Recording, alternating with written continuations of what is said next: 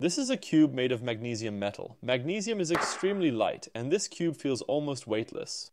The glass plate handles it effortlessly. Now this is a cube made of tungsten, one of the densest metals on Earth. And even though it's exactly the same size as a magnesium cube, it weighs more than 11 times as much.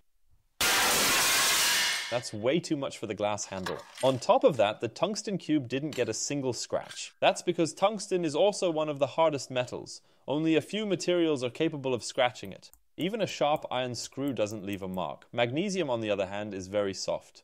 It got damaged in a few spots, and the scratches are clearly visible. As if that weren't enough, tungsten also has the highest melting point of any metals. It takes more than 3,420 degrees Celsius to melt it. There's no way I could manage that, not even with magnesium powder or thermite. And definitely not with my torch. Let's look at the numbers. Both cubes go on the scale. The magnesium cube weighs just 232 grams. The tungsten cube weighs more than 2,000 grams. That makes tungsten nearly as dense as gold. If you were to invest over $120,000 in gold, the gold bar would be roughly this size. And just for comparison, I've got a few more magnesium blocks, and even all three of them, plus the magnesium cube, still weigh less than this relatively small tungsten cube.